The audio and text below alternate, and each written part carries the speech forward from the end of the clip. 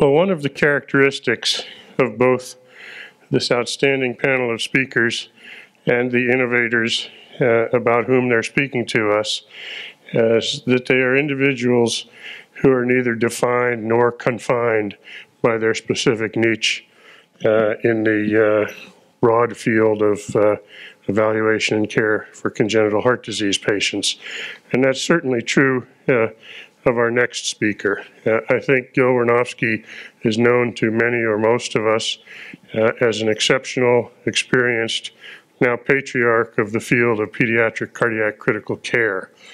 But Gil's contributions include the kinds of organization that has led to some of the first successful prospective clinical trials in the management of congenital heart disease, the organization of amazing educational programs for people in medicine, nursing, and all of the related fields.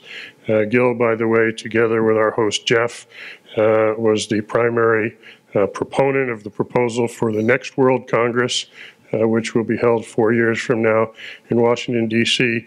And as importantly, Gil has been a great champion for the needs of congenital heart disease families, with focus not just on the neurodevelopmental outcome of their children, but also of the needs of parents and siblings, which are intrinsic not just to the well-being of those individuals, but ultimately to satisfactory outcomes for our patients. So it's a great honor for me to introduce Dr. Gil Wernovsky. Thanks, Marshall, for that kind introduction. Thank you. So as it says here, I work in cardiac critical care, and many times the cardiac ICU can be the funnel of malcontent. In many places where I visited and where I've worked, it's a place where there's a lot of politics, a lot of stakeholders, a lot of tension. I think that's why Norman referred to it as the insensitive care unit or the expensive care unit. I wasn't going to comment that echocardiography is a field of hyphens, which is mild to moderate, moderate to severe, trivial, but we'll get into that later. It was impossible for me to decide what to do about this because the ICU is a very unique place and that there's really not any particular innovation or one thing that I could say is ICU-based, because we both rely on all of the skill of everyone else in the heart program and things build on each other. So when I think about there's innovations, innovators, medicines, technologies, procedures, care systems, incremental and disruptive changes, I thought it was really impossible to do that, so I'm going to review all of them in 5 minutes. So I think one of the most important things that we relied on in the ICU was the skill of the surgeons to do surgery in the neonate.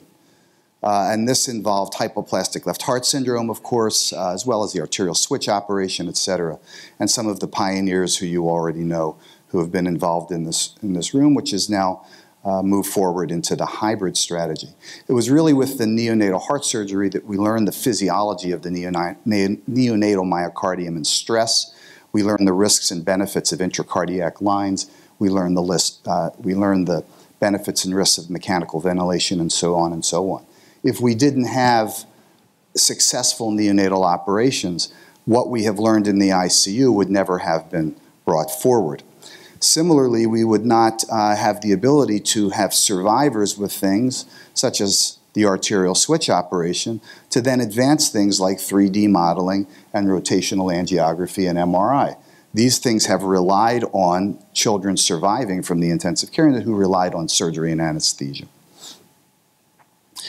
I was thinking about medications, and I think it'll be a little bit of a shock to everyone here that I put at the top of my list Synagis or palivizumab. Many people in the room don't remember the days, especially in the cold weather states, where the intensive care unit might be 40% filled with patients with heart disease with life-threatening pneumonitis. And the fact that Synagis came around completely changed our ICU patient mix, particularly during the winter months.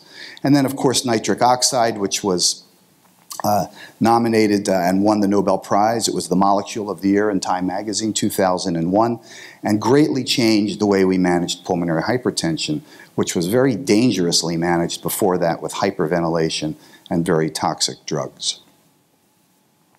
I'd say the most important technology for me in the ICU was the advent of flow-triggered mechanical ventilation, allowing the baby to participate in the rate at which they get mechanically ventilated and minimizing the chance of underventilating or overventilating the baby based upon the settings delivered by the physicians, with a few honorable mentions, as David already talked about, pulse oximetry, but also, of course, as other things have been talked about up here on the podium, end-tidal capnography and, importantly, bedside echocardiography, which has tremendously helped our field. And as you can see, these come from outside the intensive care unit.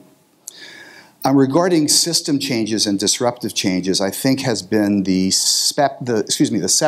separation of our field from general pediatric intensive care and the development of cardiac-specific skill in nursing. I was fortunate enough to be trained in Boston. There have now been societies based on this. Most of the early intensivists, like myself, came from the cardiac cath lab, where we basically were taught to understand access and waveforms and hemodynamics.